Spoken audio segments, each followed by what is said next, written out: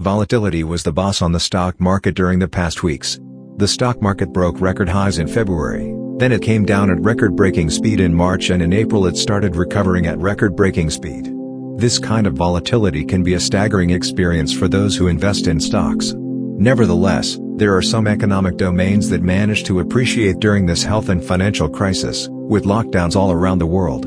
Moreover, some of these areas are likely to gain more traction in the coming months, so it is worth keeping an eye on them. In this video we will look at how the stock market performed recently, and I will highlight the main areas that appreciated during the so-called Great Lockdown and will likely turn out to be profitable in the near future as well. So make sure to watch this video till end, push the like button, so YouTube shows this to others as well, and please don't forget to subscribe to support the channel. And here we begin. Let's see how the stock market performed recently by checking out some interesting numbers. On February 12, 2020, the Dow Jones reached 29,550 points.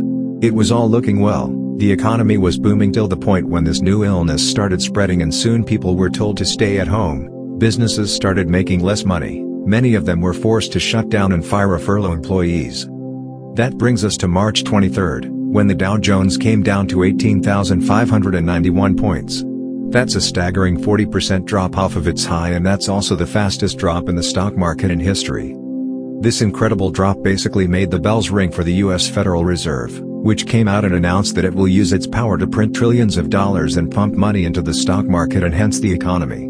The money the Fed injected into the markets helped the stock market to rise again. So on May 8 it was up at 24,200 points, 30% higher than the March lows and more than 15% lower than its February highs.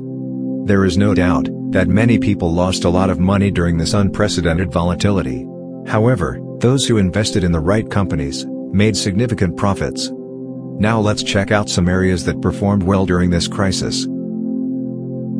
Since many people were stuck at home, video conferencing has become one of the easiest ways to keep in touch with family and friends. Zoom, for example, has seen an unprecedented growth in the number of users. You've probably seen this chart showing that Zoom is now worth more than the world's 7 biggest airlines. Online gaming is another sector that grew significantly.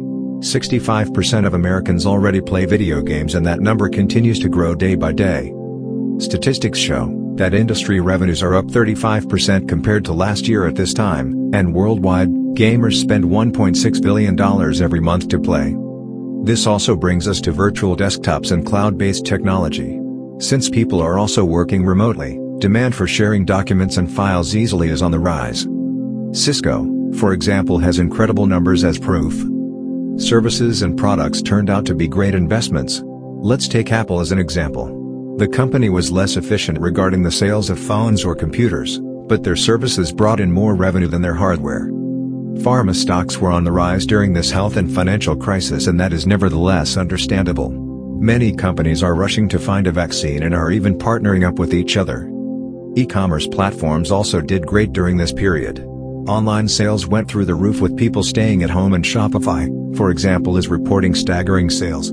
According to CNBC, Shopify shares have been on a tear, soaring 20% in May alone and pushing its 2020 gains to more than 90%. Social media is another domain where significant growth can be seen. The number of Facebook, Instagram, Twitter or WhatsApp users is on a continuous rise, and the so-called FANG family, that is Facebook, Amazon, Apple, Netflix and Alphabet, surpassed 3 billion users. Even though advertising on some of these platforms declined, many expect a great surge in advertising again after lockdowns are lifted. Online streaming services also performed well. Netflix, for example, appreciated almost 15% in 2020. Online education is another sector climbing the stock ladder.